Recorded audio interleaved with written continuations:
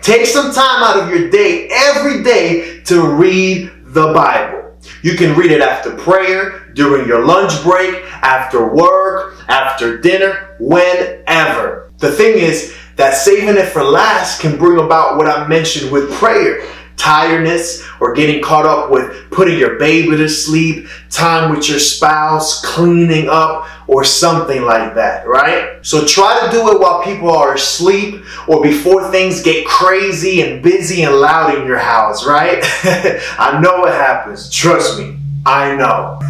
You can start with 10 minutes, maybe 15 minutes a day, and increase that time as your commitment gets stronger and as your hunger for truth gets greater. You're gonna love it. Trust me, believe me, I guarantee it. To read is to find out about your God, your Savior, and friend, and to find out about your new identity, potential, and purpose in Christ Jesus. To read is also to fill your mind with the truth that you need to be free from the mindset that obeys the flesh and not God. This is called the renewing of the mind. And as you get to know the truth, as Jesus promised, you will be set free. Praise God.